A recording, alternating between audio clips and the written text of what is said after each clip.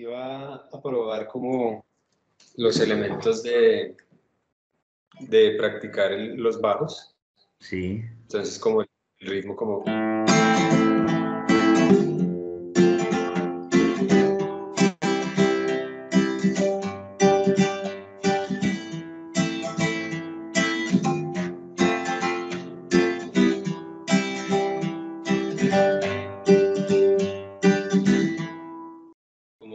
Bien, y pudiste, se te corta mucho, ¿no? ¿No? ¿Se te corta mucho o lo notas que los podés unir bien? Sí, pues, o sea, en estos acordes sencillos, bien. Por ejemplo, estaba practicando otra canción que también, por ejemplo, va como...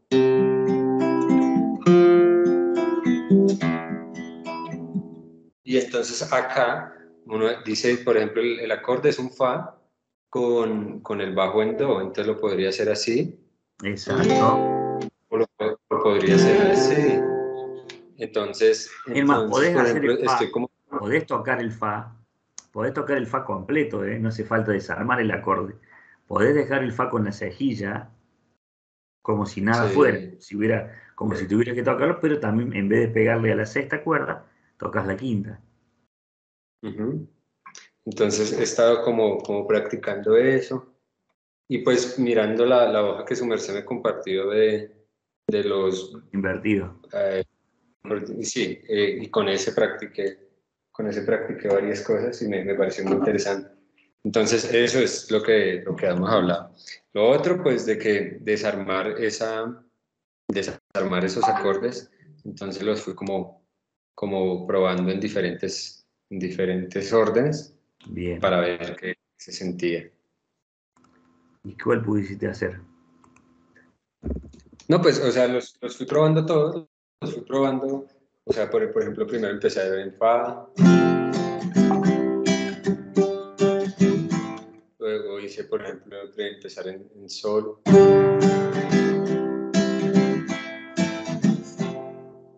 Sin embargo, Eran 24. ¿Los escribiste? Sí, No. lo que me daba, sí, señor, lo que me daba cuenta ¿Escribiste los es que, 24? sí, en una hojita escribí. Uy, no me las pasaste, porque era para pasarme en la foto, Ah, para bueno, chequearlos e ir probándolos. bueno, entonces, ¿Verlos? que me di cuenta de eso? Ujú. Que, pues, que mantienen una sonoridad de alguna u otra forma parecida, pero Ujú. pues lo que cambia es como el momento como lo diría así, como la tensión, como el color, como que voy acá, pero me pasaba algo y es que como tengo tan grabado pues la que hago normalmente, entonces Sí, por momentos me iba a ir ahí. claro. Exacto, es que la oreja tiende a irse esa. Ah, esa o la que vos habías hecho era, vos habías hecho la, fa, do y sol. Sí, señor. Hay otra que empieza en do.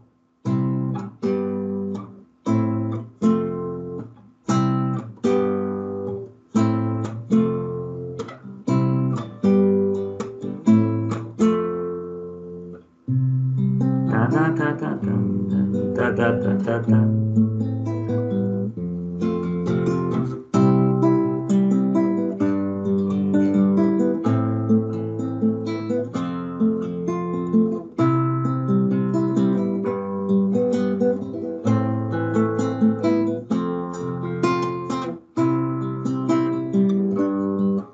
Es la misma empezándola en vez de en el primero en el tercer acorde.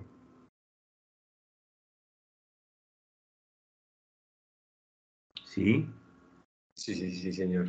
Son opciones. Vos fíjate que no solamente tenés la fórmula, sino que la podés partir. Si vos decís que esa es la que más te convence, la, fa, sol, do. ¿Cierto? Entonces, si esa es Sí, la que más señor. te convence, decís, bueno, la es el primero, do, sol. ¿Qué pasa si el primero es fa?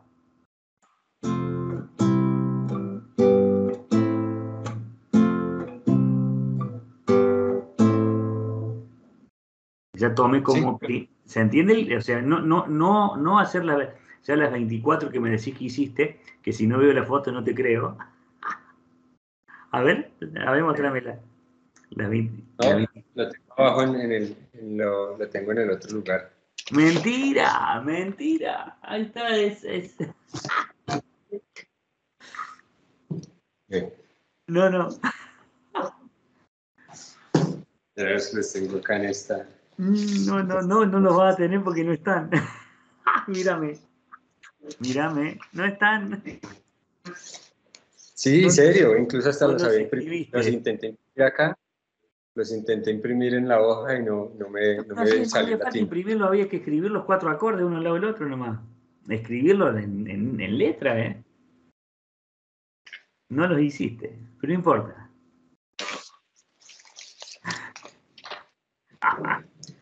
No están.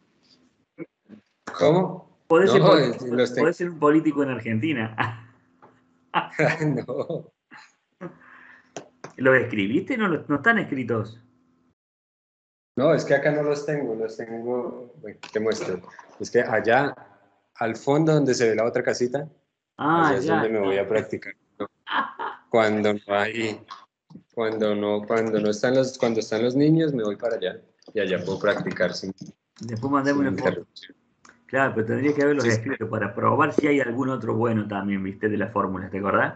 De eso, la, fa, do, sol. Entonces, yo lo que te sugerí es, si decís que están escritos, están allá, decir, bueno, yo de estos 4,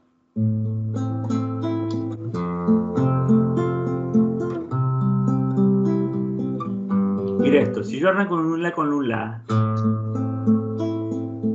fa, tengo fa con la también.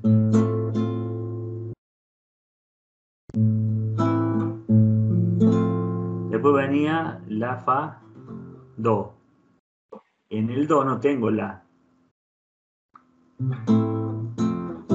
¿Qué tengo? Sol. Ujú.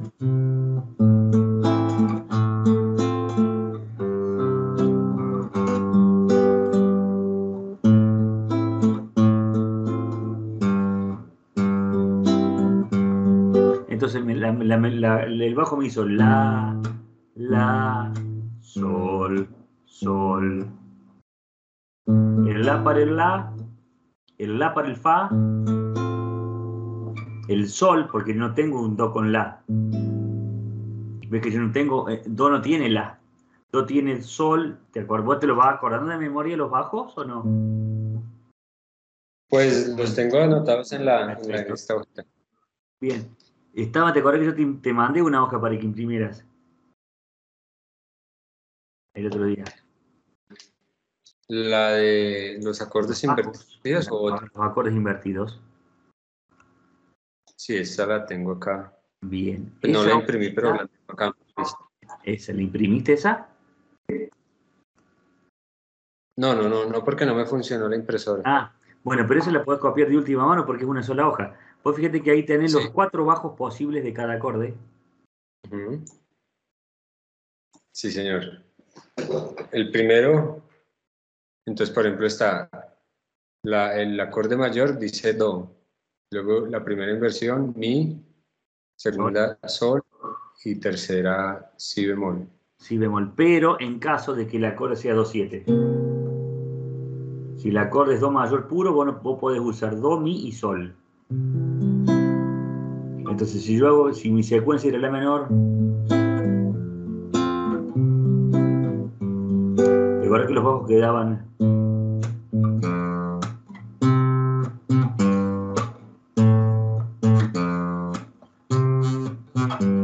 re lejos los bajos. Entonces lo que habíamos pensado ahí era armar una secuencia, la, por ejemplo, con bajo en la, fa con bajo en la, do con bajo en sol y sol con bajo en sol. Entonces esa es una progresión que queda piola. Tan, ta, tan, tan, tan, ta, tan, tan, ta, tan, tan, ta, tan. Y el bajo bajo se mueve lo mínimo posible. Pero es una opción. Ahora digo, si yo tengo un La, y en el Fa también tengo La, en el Do, yo me fui al Sol, porque tenía un La con bajo en La. Ahora, en el Do, yo no tengo bajo en Si, tengo un bajo en Do para el otro lado, entonces me queda lejos. Ves que hay movimientos que no siempre son fáciles de lograr. Vos, para que los movimientos queden bonitos, siempre tenés que pensar que se van a mover de un acorde a otro. Lo ideal sería por un semitono o por un tono. No mucho más de eso, o sea, un casillero o dos casilleros. Entonces ahí vas a lograr que los bajos queden...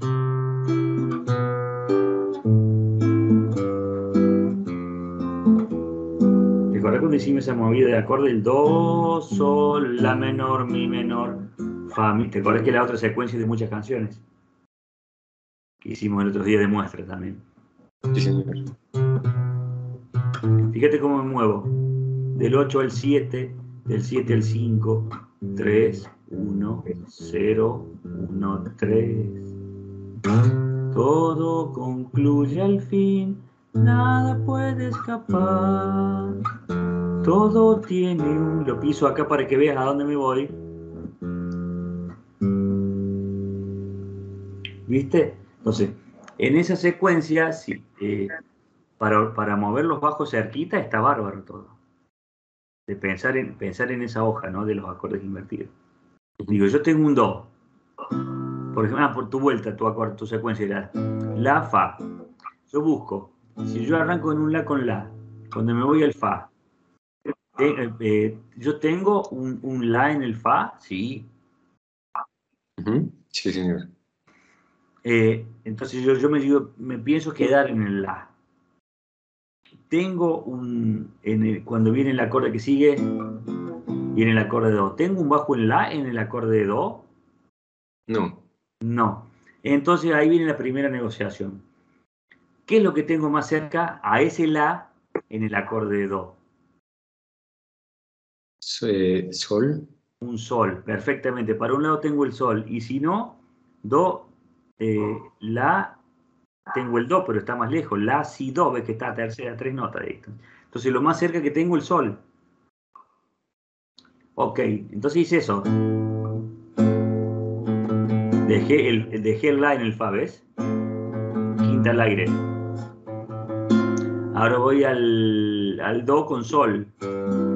Hizo la sexta. Y cuando voy al Sol, obviamente ya tengo el Sol.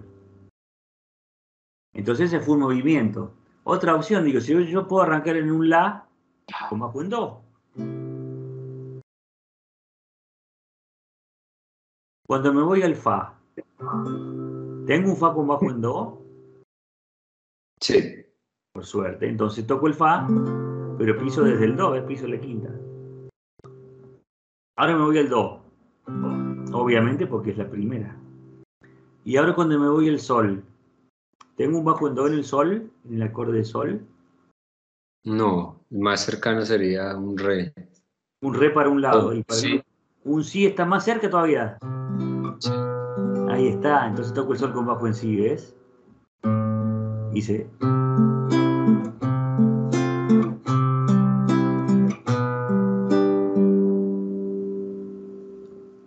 Lindo. Y vos fíjate ahora, yo estoy en un Sol con Si. ¿Cierto? Porque este es el Sol con el Si en el bajo. Ahora, cuando yo empiezo de nuevo, puedo volver al Do o puedo tomar la segunda vuelta que yo aprendí a hacer, que es la de La menor.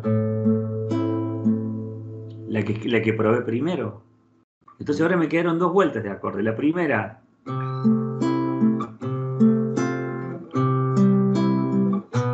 Y ahora la que hice recién. La con La. Fa con Fa. Sol con Sol. Vuelvo a La menor. La menor no tiene bajo en La, en Sol. Sí, por suerte.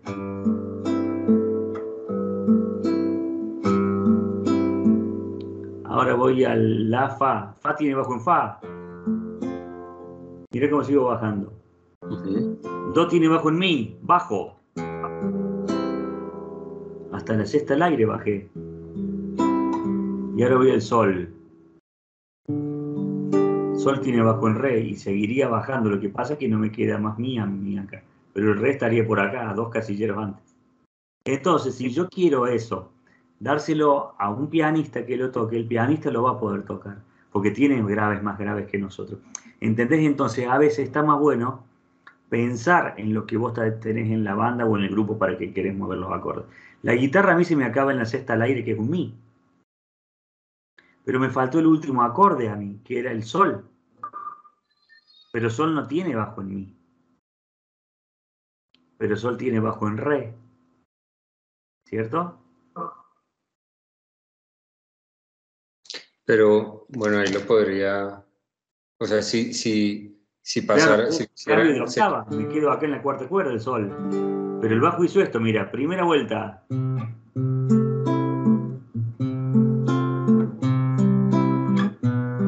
Segunda vez que toco la vuelta. La con la, fa con la, do con sol, sol con sol. Tercera vuelta, la menor con sol, fa con fa, do con mi y sol, que estoy en el mi, estoy acá. Sol con un re que estaría por acá del bajo, pero no tengo los casilleros, ni tengo una séptima cuerda. Entonces, ¿qué hago? Si quiero, toco el sol con re de la cuarta, pero me queda muy chiquito el sonido. Pero si se lo da a un pianista, el pianista tiene el re anterior, y lo toca. O el contrabajista o el bajista de tu banda. Entonces, sin querer queriendo, hicimos esto.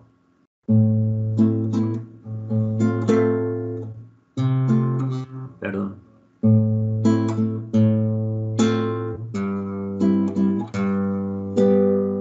La vuelta anterior fue así, perdón, hubo una vuelta más chica primero, la con do. Y escribimos 3 vueltas de acordes, mira. La menor, ¿la tenés a las 3 escritas o querés que las pasemos limpio? la con do, la con la y la con Para mí. sol. Pero vamos a la primera. El la menor con do se va a un fa con do, a un do Sí. con do y a un sol con si. Así queda conformada la primera vuelta. La segunda Listo. vuelta va a la con la, fa con Sí. la, do con sol y sol con sol. Vos prestá atención ahí, no tanto ahora, vos fíjate que estamos prestándole más atención al bajo que al acorde, porque los acordes sabemos que van a seguir sonando. ¿Sí? Sí. Esto vos ya lo pensás como un plan para 2 guitarras o una banda, o que el flautista, el que sea, toque esa línea. Es un movimiento de notas, de bajos, que pueden ser bajos, pero pueden ser agudos. Porque yo dije, empecé con un la con do. Puede ser este. La con do. Fa con do, ¿no? Después viene sol, do con Sol, do. sigue sonando ahí, y sol con si. ¿Ves? Yo lo hice con acordes agudos, pero me queda la con la. Estoy tocando el agudo. Ahí, Ese do puede ser grave o puede ser agudo, puede ser nota, porque es una nota. Decime. eso que me dices me genera mucha atención porque pues cuando yo no toco la guitarra toco el charango, cuando no toco el charango toco la quena, cuando no toco la quena toco pues el bombo, pero normalmente me muevo entre esos 3 instrumentos. Pero entonces dijiste, bueno, los acordes van sonando, pero el bajo o La el nota que agudo pensamos como grave también puede ser nota aguda. listo. Entonces, por ejemplo, en el primer caso estaría do, si. Esos son los 3. Pero ahí, en ese punto, pues yo no voy con la quena, imagínate, pues hacer tu. Pues, bueno, sí, sería como raro. O sea, me sonaría No, como raro. claro, porque queda como nota aguda. Eso es una de las opciones en algo, o sea, no si está sonando si vos lo tocas simultáneamente con otro instrumento, sí podés hacer eso. Ah, sí, porque quedaría eso como... Es lo que hace un corista. Exacto, ahora si vos lo escuchás eso, vos podés grabarte la vuelta de acordes, esta vuelta de acordes, por ejemplo, grabarla.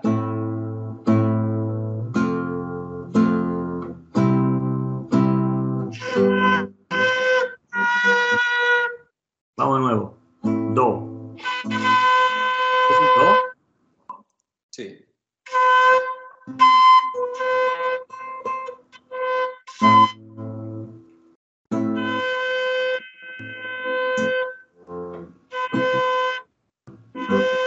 Ahí viene el si.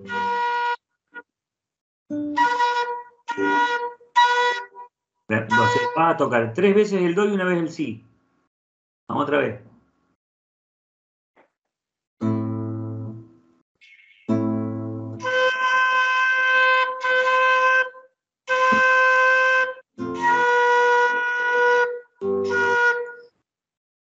¿Se entiende? Es una de las Sí. voces, porque vos tenés 3 o 4 voces por cada acorde. Las 3 primeras voces, que son los 3 bajos, ahí están puestos como bajos, pero en realidad son las notas que conforman el acorde. O sea, quiere decir que si vos tenés, por ejemplo, 3 flautas, 3 flautitas, 3 tipos tocando quena, cuando vos le decís, vos tocás do, vos tocás mi, vos tocás sol, y tocan los 3 juntos, está sonando un do mayor. Porque es el principio básico de la armonía. 3 notas simultáneas se arman un acorde. Do, mi, sol, do, sol, do, mi, sol, mi, do. Cualquiera de esas 3 notas puestas en un, ¿cómo se llaman estos aparatos que centrifugan la ropa? ¿Viste? Y salen Sí, esas 3 notas. Esas 3 notas vos las tires como las tires, a donde las tires van a ser un do mayor. Siempre van a ser do mayor. Entonces, lo que vos querés resaltar, a veces lo que estamos haciendo nosotros ahora, es sobre una secuencia de 4 acordes muy, muy útil y muy conocida, estamos dejando con la conducción del bajo, para que el bajo se escuche como que el bajo se mantiene, que el bajo sube o que baja las notas. Pero también ese criterio lo podemos pensar en la nota aguda o en una nota al medio, porque en realidad cuando vos tocas el acorde de la menor, hay 3 notas que suenan, el la, el do y el mi. Cuando van al fa, el la, el do y el mi, lo más probable es que el la y el do se mantengan, porque el fa también las tiene. Y solamente se mueva del la al fa. El la lo tiene, el la y el do lo tienen los dos. La única que se va a estar distinta va a ser el fa con el mi del do. Entonces, capaz que muevas esa sola notita. Y casi que las otras dos ni se escuchan. Por eso este cambio de acorde casi que no se nota.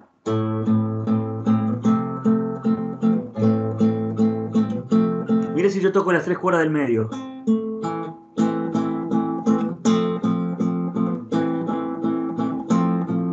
Se movió una sola nota.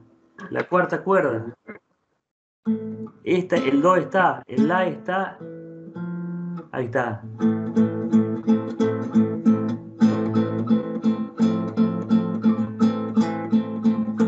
Es una sola nota que cambio y cambio el acorde. Entonces vos fíjate lo maravilloso de eso. sí, Por es eso que con esto... hay cambios de acorde que no parecen que cambian.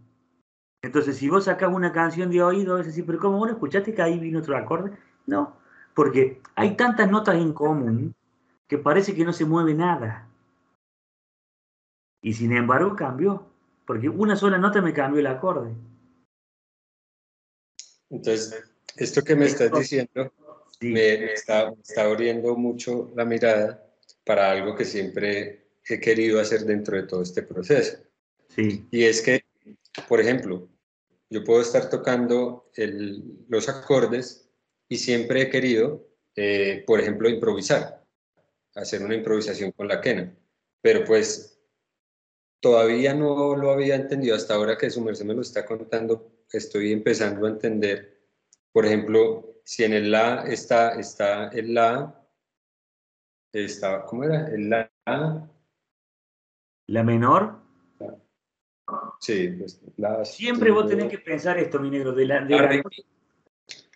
Entonces, la, el re y el mi. Entonces, Si suena No, la no, no menor, está el do y el mi. perdón, la, do y mi. Entonces, si suena ese acorde, pues yo puedo jugar con esas notas para poder hacer una melodía en ese momento. Exacto. O sea, y eso me da mucha posibilidad para empezar a jugar.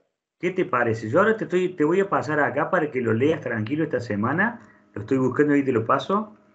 La definición de armonía musical en Wikipedia, que está perfecta, porque te empieza a explicar desde lo más básico. Y lo primero que vos vas a ver, porque ¿cuál es la que tenés? ¿A qué vamos nosotros? Nosotros tenemos algo a favor y algo en contra. Lo que tenemos a favor es que vos tocas los acordes, todos los acordes mayores, menores, los tocás y los combinás.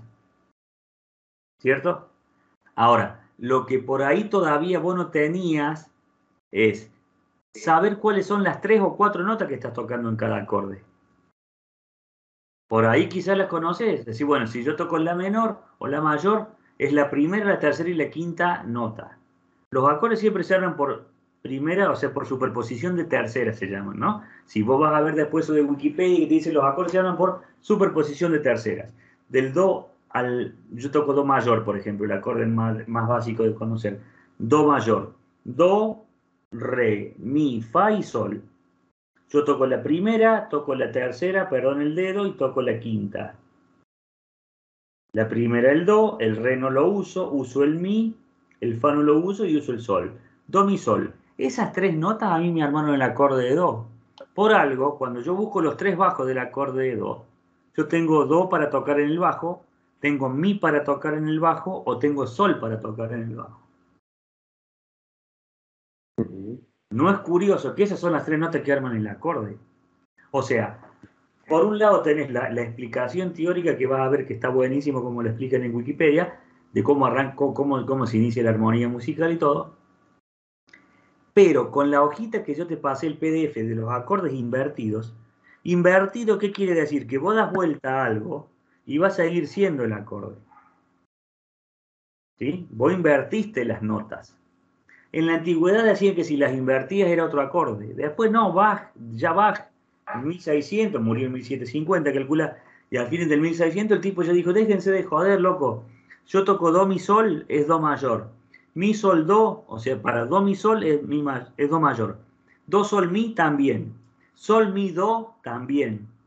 Sol, do, mi también. Y mi, sol, do y mi, do, sol también. En cualquier orden que yo toque, eso simultáneamente suena do mayor. ¿A qué voy? Que si yo toco esto,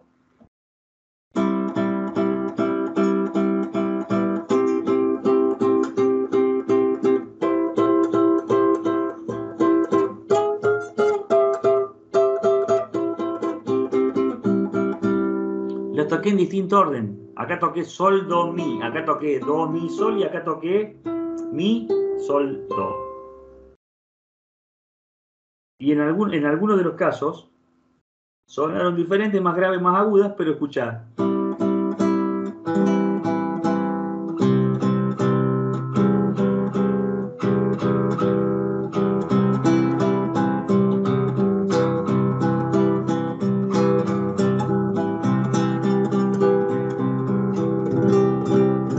Siempre fue do mayor.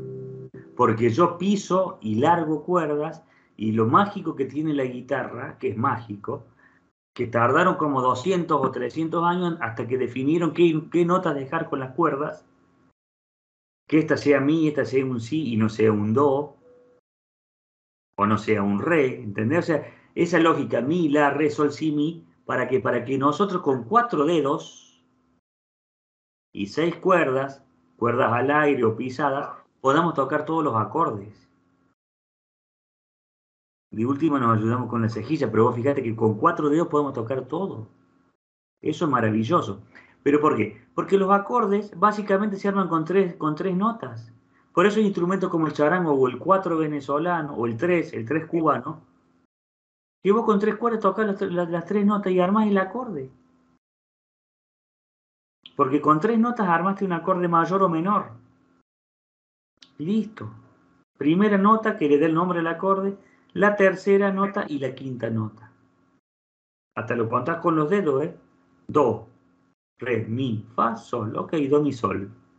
Sol, sol, la, si, do y re. Sol, si, re. Fíjate los bajos del acorde de sol. Sol con bajo en sol, sol con bajo en si o sol con bajo en re. O sea, en esa hojita de acordes invertidos, vos sin querer estás teniendo la solución y la respuesta a cómo se arman todos los acordes, mayores y menores. Es más, para que no te distraigas, Cristian, no le des bola a la tercera inversión. Porque ahí estamos considerando que ya hay una séptima nota. Está la primera, la tercera, la quinta y la séptima nota, ¿sí? Entonces, solamente concéntrate, acorde fundamental, primera y segunda inversión. O sea, la tónica en el bajo, la tercera nota en el bajo, que es la primera inversión, o la quinta nota en el bajo, que es la segunda inversión. O sea, en esa sola hojita hay una explicación mucho mayor, digamos, ¿no? Sí. Y vos concéntrate después y ponete a pensar cuando tocas en el charango, por ejemplo, o en otro instrumento, cuando pisas un acorde, que es lo que le vas a empezar a prestar también atención ahora en la guitarra. Cuando yo toco este do mayor, yo lo que estoy teniendo de la sexta a la primera cuerda es mi, do, mi, sol, do, mi. Mi, do, mi, sol, do, mi. Vos decís, son 6 notas. No, no son 6 notas. ¿Cuántas notas hice? Mi, do, mi. Ahí hay 2 notas nomás. Sol, ahí tenemos 3. Do y mi ya las hice. O sea que yo en 6 cuerdas toqué 3 notas nada más. Es mágico esto.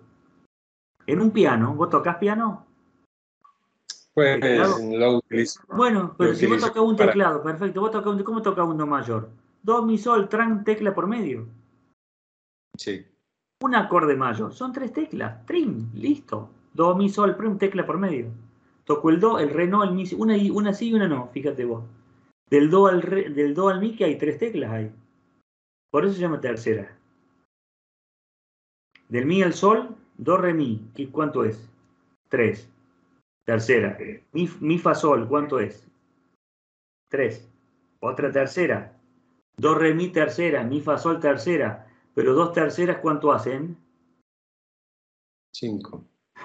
3 más 3, 5. Podés ser ministro de Economía en Argentina. Claro, porque acá siempre suman 3 más 3, siempre da menos. Y entonces, bueno, ya con esto, seguramente por eso me lo venías explicando, porque a partir de ahí es que se puede pasar a otra nota. Por ejemplo, en el bordoneo se puede pasar a otra Es nota. exactamente en el bordoneo. El bordoneo es nacer en una nota, morir en otra nota. Lo importante, vos lo que probaste esta semana, ¿qué fue? Que tengas el reflejo en el tiempo 1. Samba de mi esperanza, amanecida como un querer. Sueño del alma, que a veces muere sin florecer. Sueño del alma, que a veces muere sin florecer. Samba, a ti te canto, porque tu canto derrama. El dominante en el tercer tiempo, ¿te acordás? Que lo vimos. Vos imaginate, si yo pongo el bajo del dominante.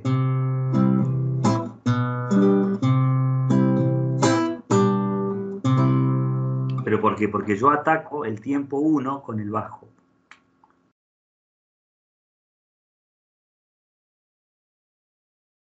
¿Sí? Me encanta cómo la cabeza se escucha de acá, llega el ruido de los choques de las neuronas. Es tremendo. Pensá esto, vos pensá, cuando vos tocas este sol, ¿cuántas veces estás tocando el sol? ¿Cuántas veces estás tocando el re? ¿Y cuántas veces estás tocando la nota si? Porque sol mayor, bicho, toques el instrumento que toques. Sol mayor es parte de la música, ¿entendés? Como así, bueno, es como los buenos modales. vos estés en Colombia, estés en Argentina o estés en Suiza, no te podés tirar un pedo adentro de un ascensor.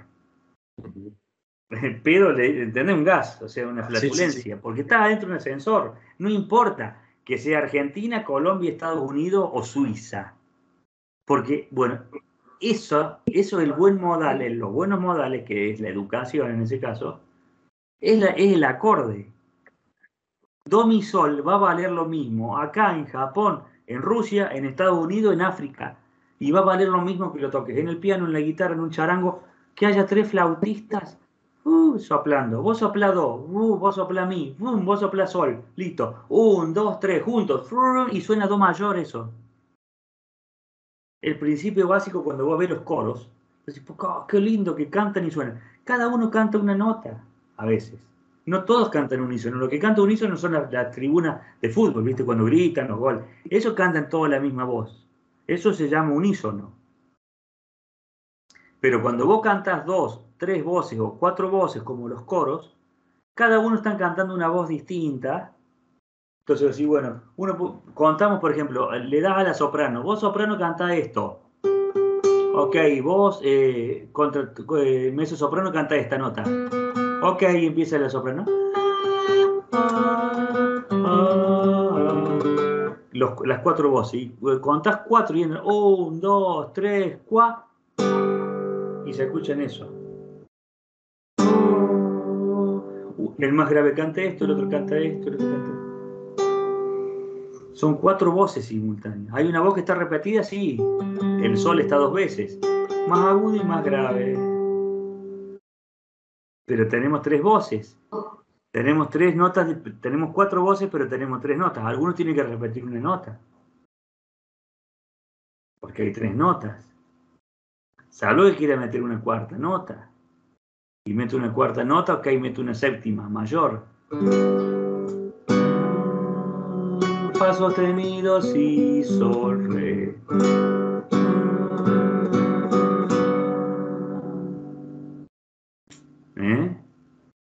Entonces, esos son los principios de la armonía en sí. Vos vas ahora me juego la cabeza que va a estar tocando un acorde y decís, a ver qué notas, cuáles son las 6 notas. ¿Probaron el charango? ¿4 venezolanos usás? ¿O ukelele? No, pero sí hay uno en el grupo que compartimos, sí hay uno. Claro, pero bueno, no tenés un ukelele o algo para ir probando, para ver cómo se arman. Vos fíjate que con tres dedos siempre pisás por lo general. O a veces pisás menos dedos, un mi menor en la guitarra. Mi menor necesitas 2 dedos solos, ¿pero por qué? Porque da la casualidad que las otras cuerdas al aire, la sexta, tercera, segunda y primera, te arman mi menor. De hecho, un mi menor es esto. Las 3 cuerdas de nylon sola hacen mi menor. Porque mi menor se arma con el mi, fíjate los 3 bajos. El acorde invertido de mi menor. ¿Qué nota tiene? Mi bajo en mi bajo en sol y mi bajo en si. Mi, sol, si. ¿No son las 3 cuerdas al aire de la guitarra? Sí. Entonces las 3 primeras cuerdas al aire de la guitarra hacen mi menor. Por eso cuando vos haces estas cositas, un arpegio ahí con la sexta, no tenés que tocar nada si querés.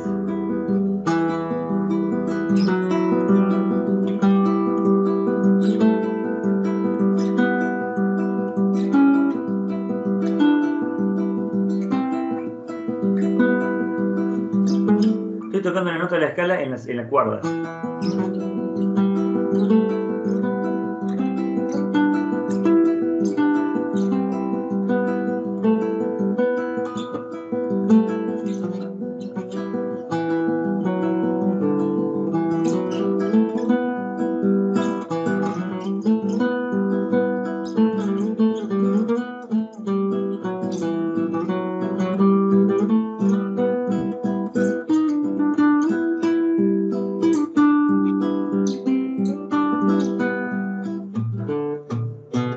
Escuché esto.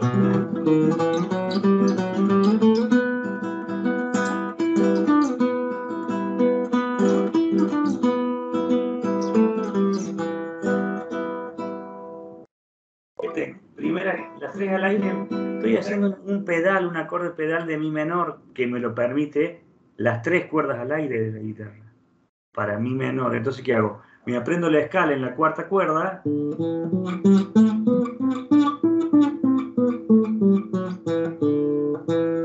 Me aprendí la escala en la cuarta cuerda y toco.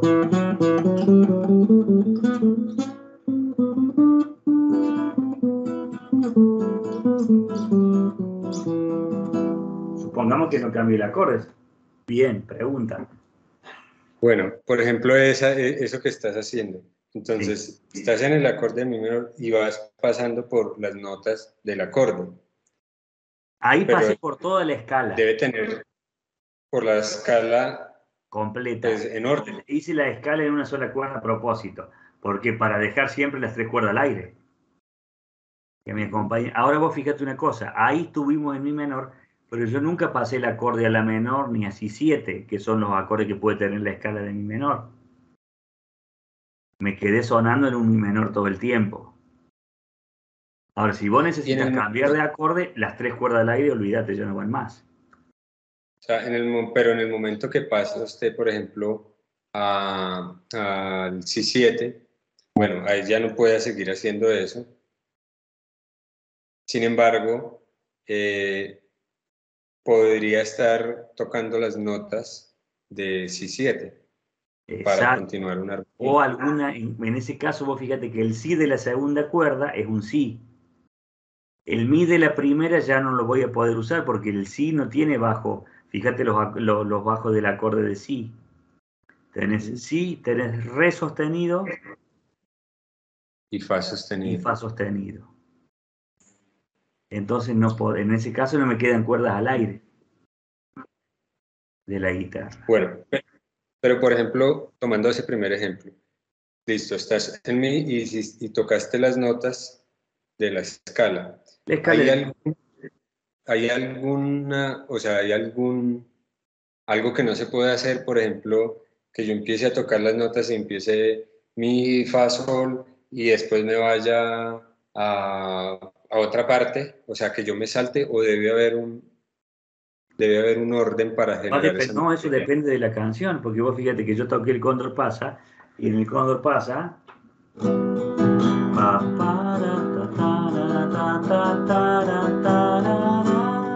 Ese sol yo no lo marqué nunca.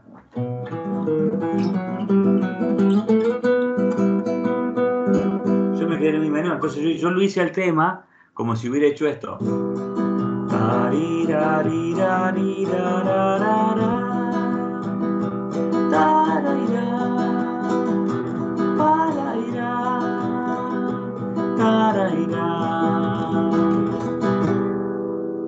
O sea, yo ahí que hice, anulé toda la armonía, porque le di prioridad a que la tonalidad fuera mi menor.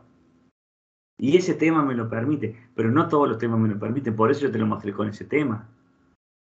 Porque tiene una armonía, digamos, que está en un modo menor que podés quedar y quedarte con el acorde de mi menor sonando. Sabe, mi esperanza hubiera sido más difícil. Primero porque es menor, no nos sirve. No nos sirve esto porque esto nos da mi menor, acordate. Esto nos está dando mi menor. Ahora, segunda, tercera y cuarta. Segunda, tercera y cuarta nos dan sol mayor. Sol, si y re. Entonces puedo hacer una melodía.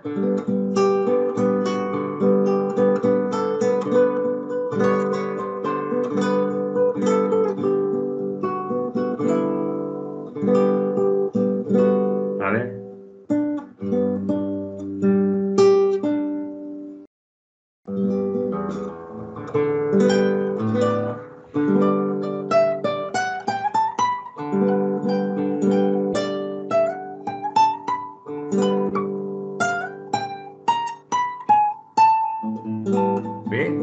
Ahí cambiaba el acorde y yo necesariamente tuve que cambiar a re porque quedaba dura la armonía. Pero vos podés ser libre, bicho, de tocar lo que vos quieras. Podés dejar un acorde, una nota pedal y improvisar toda la escala ahí, que es lo mejor para empezar a improvisar. Si vos querés improvisar, es que no te ates a la armonía que está sonando. Sí, y pues más que improvisar es poder poder manifestar como esas melodías que se me vienen a la cabeza para alguna canción, pero entonces no sé cómo ponerlas en notas. O bueno, por ejemplo, las puedo poner en notas, pero y ahí vaya e interprételas, ahí que hasta ahí llego. Ahora, si yo te muestro esto, por ejemplo, ¿no?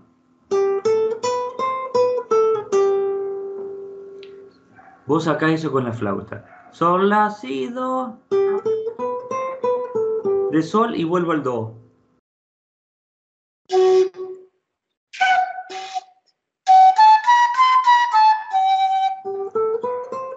Perfecto. Eso, ¿en qué puede estar? Si lo toco en sol,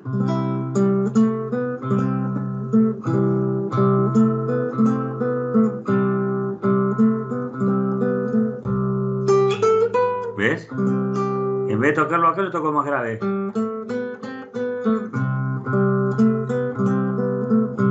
Estoy tocándolo desde la armonía de do.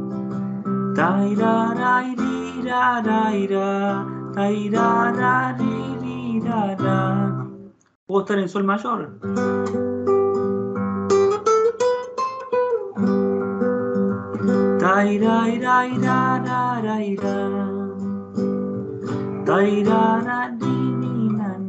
Entonces, el contexto se lo pongo. Que es diferente cuando vos sacás una canción que ya viene en un contexto. Porque la canción, te digo, sacá el arroz con leche. Arroz con leche, me quiero. Eso ya está en un contexto, que es una escala mayor. Según tu primer nota, tu sucesión de siguiente nota te va a terminar que, bueno, vos vas a sacar la melodía. ¿Se conoce el arroz con leche, no, Aya? Bueno, ¿no? Exacto. Entonces, es o el feliz cumpleaños. Eso ya está en un contexto. Distinto es cuando vos sacás esto. Es, ¿qué vestido le querés poner a eso? Yo hago el Pero por dibujo, ejemplo, tú hago mi hiciste, garabato, hago mi hiciste, primer dibujo, no le puse, hace de cuenta que yo dibujo en una casita, viste, decía a tu nena, dibujame una casita y un arbolito, listo. Eso está no tiene fondo, porque yo no le puso fondo. Ahora decía otra persona, a ver qué fondo le agregarías. Y le puede agregar una montaña, o le puede agregar el valle ese verde, ¿te acordás de Windows? La pantalla de Windows de inicio ese verde, no es la montaña. ¿Cómo le pones el cielo? ¿Le pones el sol? ¿Lo haces de noche? ¿Le haces lluvia? ¿No le haces lluvia? Bueno, eso tiene que ver con el fondo musical. El fondo es la armonía. Pasa que toda canción ya tiene su dibujo, que es la melodía con su fondo. Ya lo tiene.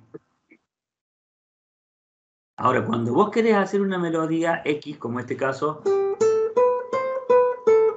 eso puede estar sobre un La menor.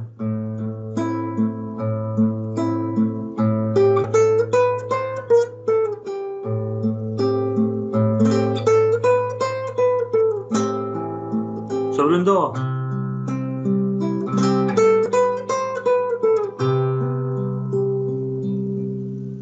Sobre un Sol. Sobre un Mi menor.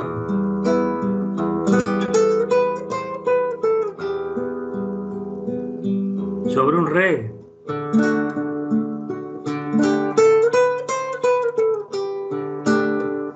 Choca. ¿Por qué choca? Porque el sol no lo tiene el re. El do sí lo tenía. El sol sí lo tiene. El mi menor sí lo tiene. El la menor sí lo tiene. Entonces yo te mostré 4 posibles paisajes que van a andar bien.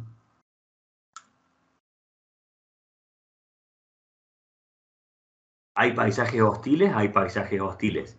Un fa. Escucha.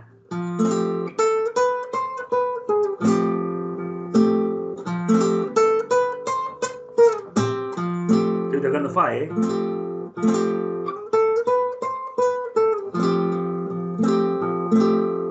Sobre un si menor.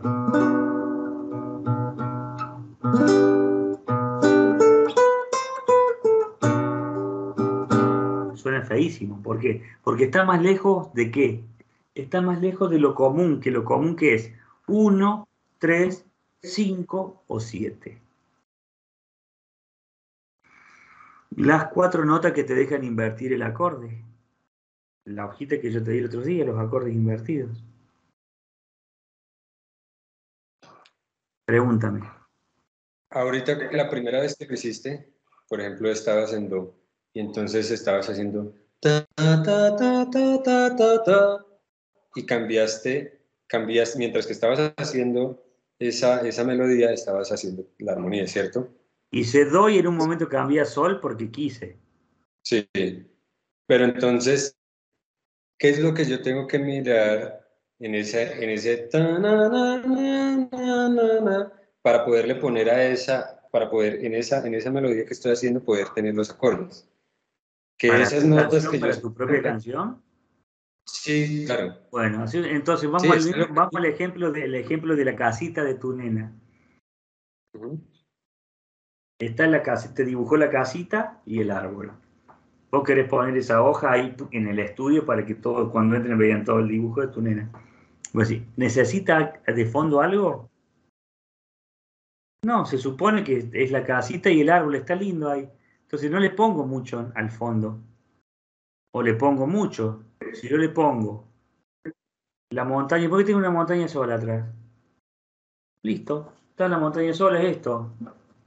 Tarara, tarararararaira, tarararararaira.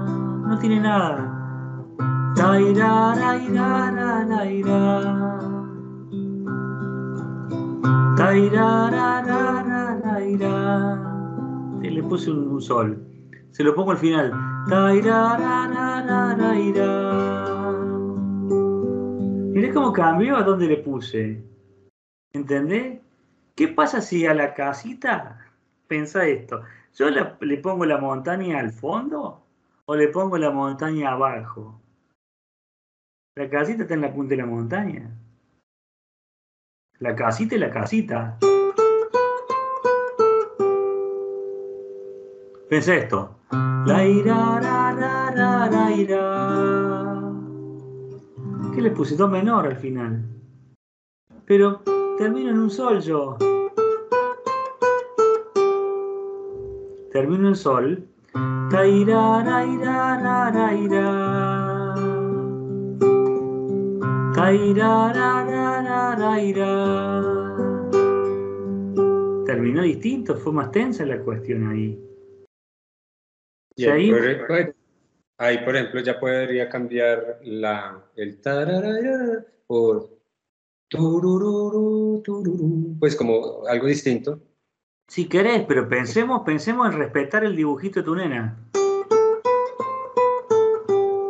Eso lo vamos a respetar. Ahora, ¿qué le pongo atrás? Yo puedo poner que esa casita ahora la pongo en el medio ahí de coso negro, en el medio de Israel. O la pongo en Disney. Ujú. O la pongo en el Senado de la Nación Argentina ahora. O la pongo, no sé, en Jujuy, ahí en el norte, o en las sierras tuyas, ahí, con un paisaje hermoso. ¿Qué pasa? ¿Qué le cambia? El contexto. Esto. Ese es el contexto. Vos fíjate que estoy tratando de mantener un ritmo, no estoy ni moviendo un ritmo, nada, estoy haciéndole como un fondo de algo, ¿no? Como para que no distraiga. Solamente que vos veas. Esto es montaña, ponele. Esto es mar. No sé, imagínatelo vos como quieras.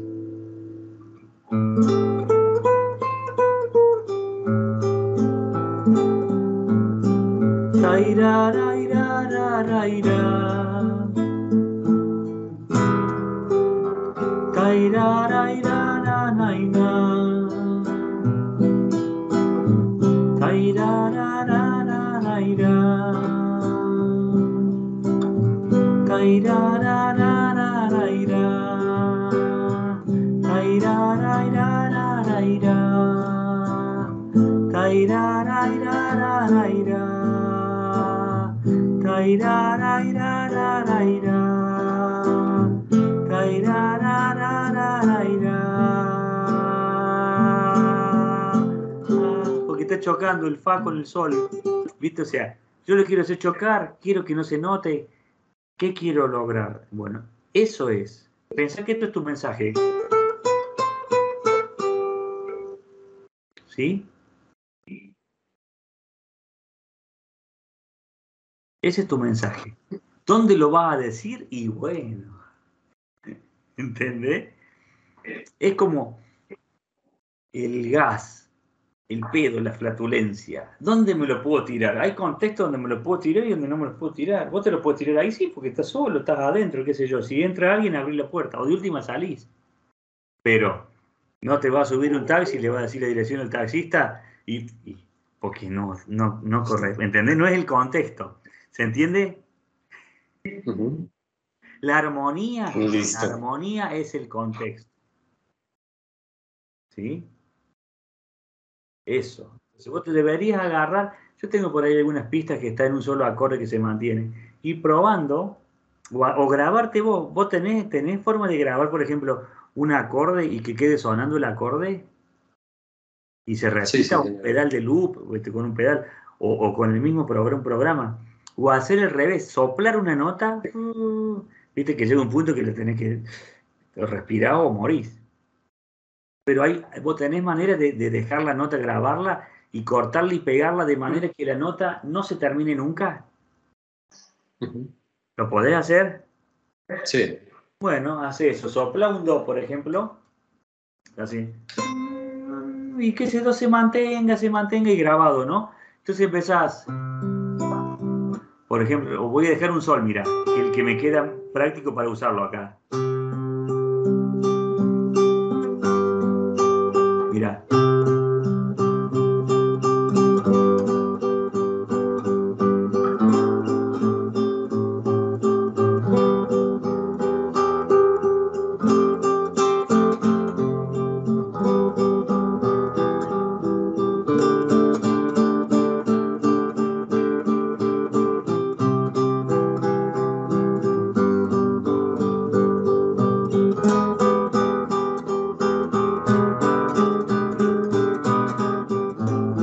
¿Viste que en un mi mayor quedó feo? ¿Por qué? Porque mi mayor tiene sol sostenido. Entonces, justamente a ese cumpleaños fue el ex marido de tu señora. Oh, sí. No tenía que venir. Y bueno, vino. Pero viste, sí, ¿por qué? Bueno, justo esperaban este, pero vino este. Entonces, entre esto y esto, sol y sol sostenido. ¿Sí? Entonces, eso de dejar una nota sonando, a vos te va a dar la pauta también a escuchar y decir, ah, mira qué lindo. Yo soplé un do, lo dejé, el do no se corta jamás. Yo tengo un pedal, frisé se llama, pero la guitarra, que vos podés tocar la nota y la dejás y te queda sonando todo el tiempo. Y no se calla, o sea, yo hago esto, ponele. Y la pisé y quedó esa nota todo el tiempo, sin que se calle, al volumen que le toque. Y ahí le empiezo a probar todos los acordes. Y es increíble, eso que te digo yo, cuando pasas por notas que están cerca, pero cerca, ¿cuáles son las notas que están cerca? ¿Las que están cerca por el nombre? No. Porque si yo toco sol y sol sostenido están tan cerca, comparte que compartir una esposa en ese caso. No se puede. Compartimos la misma mujer, no. Porque sol y sol sostenido chocan. Lo ideal es que sean por lo menos distancias de tercera, que es como se arman los acordes, porque los acordes se arman por terceras. O sea, los acordes que nosotros escuchamos, la armonía natural y la naturaleza por la superposición de secuencias de armónicos, y eso se llegó a que todo lo que nosotros escuchamos suena armonioso por eso, porque tiene esos intervalos para cantar, ¿sí? Ah, qué interesante todo esto. Y revisa ese texto que te pasé yo de la Wikipedia, que ahí te empieza a explicar. Bueno, creo que hace un resumen de la historia y eso, y por qué llegamos a armonizar por superposición de terceras. Porque la superposición de cuartas se escuchan distintas, escuchar subacordes con cuartas.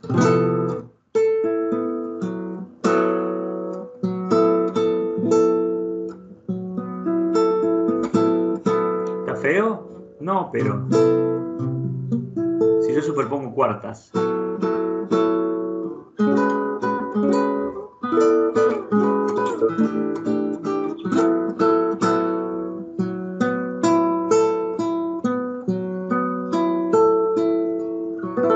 quizás si hiciera 100 años que venimos escuchando eso sería normal. Y esto sería normal. Ah, ¿qué hizo? ¿Tocó por tercera? Si acá en mi planeta tocamos por cuartas.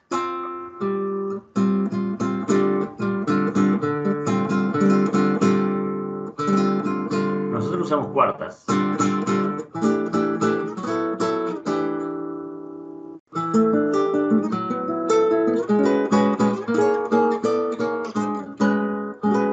Es ordenar notas de a 4, no de a 3. ¿Está mal? Y no. Pero no es lo que... ¿Entendés lo que te quiero decir? No es el Sí, contexto. señor. Ahí está, ahí me tiré el pedo en el ascensor. No, pero en mi planeta compartimos. Yo en mi planeta no. Disculpame, Me pero... encantó. ¿Se entiende? Me, O sea, me todo encantó. es convención, todo está entendemos a lo que vamos, ¿no? Por eso el dominante nos da esa sensación a nosotros de que la vuelta de acordes, si queda en el quinto acorde, nos da tensión. Y buscamos siempre que reposar, de volver a la casa, volver al grado 1 en la canción. Me contaba Ricardo Moyano que él vive en Turquía desde el año 90, otra cultura y todo. Pero cuando fue a Japón, él siendo argentino, cuando fue a Japón, que estuvo un tiempo, mucho tiempo, creo que 2, 3 o 4 meses quiere en Japón, y él lo que le gustaba ver cómo escriben los japoneses la música. Viste que los japoneses usan mucho redondelitos, cuadraditos, cosas, figuras, no como los chinos que son más raros. Los japoneses son más, viste, rayitas, cosas. En el cifrado, para usar el grado 1 en armonía, viste que nosotros usamos el 1 con romano y el 5 con romano. Entonces, el grado 1, tónica, grado 5, ciframos con romano. Y el cifrado que más se usa. Los japoneses, la tónica, o sea, el grado 1, lo dibujan como un cuadradito con un triángulo así, arriba. ¿Qué te hace acordar eso? Un La casa. cuadradito, un casito. Entonces, está la sensación de que cuando vos volvés al 1 tenés la tranquilidad, ¿no? Y el 5 puede ser la calle, afuera. Es como que yo siempre uso, ¿viste? El 1, la tónica, la calle, perdón, la tónica, la casa. El 4, que es el subdominante, que es el que no tiene toda la atención, es la vereda o acera, le dicen ustedes, o vereda. Sí, la acera. La acera, lo que está entre la casa y la calle. Y la calle, el 5. Si vos caminás por la calle, vas tranquilo, vas lo mismo caminando por la calle que por la acera. No, Bueno. ¿Y dónde va a estar más tranquilo de los 3 lugares? Si te dicen, ¿dónde comemos? ¿Adentro de casa? ¿Comemos en la vereda o comemos en la calle? pues en la casa. Y claro. Entonces, ¿ves cómo se puede asociar todo? Que todo tiene que ver con el contexto. Entonces, si esa casita, vos imagínate que puede ser una casita que sea algo más movible, porque la casita por ahí es algo estático. Que te hayan dibujado un hombrecito, una personita dibujada. ¿Viste la cabecita con los palitos? ¿Qué le pones? ¿Dónde lo plantas? ¿Dónde lo parás? ¿Lo parás en Disney? ¿Lo parás en el Mediterráneo? ¿Lo paraste en el medio de la sierra colombiana? ¿Lo parás acá en el Congreso de la Nación Argentina? ¿Lo parás, o lo parás ¿cómo se llama? En Israel y en Palestina? ¿O lo parás en Ucrania? Que tenemos la compañera de Ucrania, Irina, en clase. Pues fíjate que ya hasta la guerra esa ya pasó al olvido, ¿no? Y sin embargo siguen con la guerra. Pero ¿me entendés lo que te quiero decir? O sea, el mismo tipo, en esto. ¿Dónde lo paro? Ok, esta es mi melodía. Tarararararara. Acá tengo el mapa atrás. Parararararara. Tarararararara. Tarara. Porque va a sonar diferente con el fondo que yo le ponga. Y el contexto muchas veces determina todo. Listo. O dónde decís algo. Sí, claro.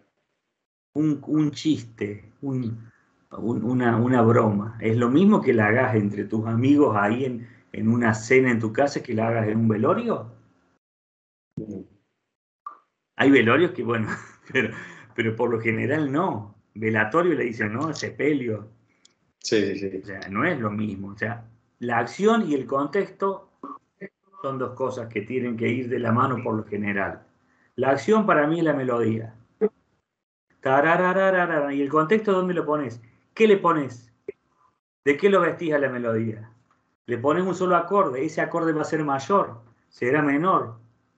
Respecto a la nota, al do, re, mi, do, que hicimos sol, la, si, do, hicimos sol, la, si, do, y volvimos sol, la, si, do, si, la, sol, sol, la, si, do, si, la, sol, esa melodía.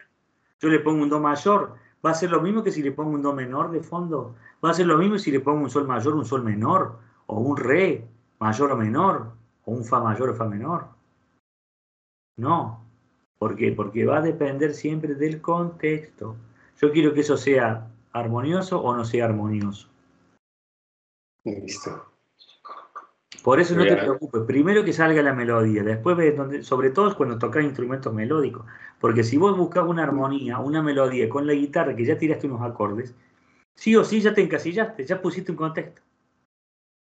Yo ya le diste a tu nena el fondo de la casa, poner el fondo de la montaña con la pradera para que dibuje el hombre en algún lado. Capaz que te lo dibuja allá arriba de la montaña, pero vos ya le diste el contexto. Sí, Vos ya tenés un contexto. entiendan. ¿Se entiende? En cambio, Sí, melodía simple no tenés nada. Ahí está, la hoja en blanco. Eso es hoja en blanco literal, ¿no?